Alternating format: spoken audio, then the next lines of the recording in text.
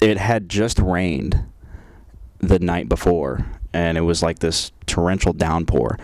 And we ended up going out there, and it's off this dirt road, and you kind of have to, you know, sort of drive around these puddles and everything. So we had been doing this the whole time, got out at a few places, scouted some locations and everything. We had to bypass this sort of large puddle. And again, I figured, okay, you know, we can do what we've been doing all night, which is basically just drive around it. So I started to drive around it, and then what ended up happening is the whole left side of the Jeep submerged into this it wasn't even supposed to be a lake, but it ended up becoming a lake.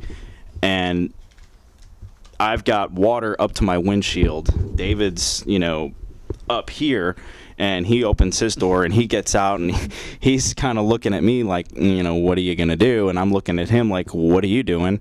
And water starts coming in. I got in touch with my wife and finally worked up the courage to let her know what had happened.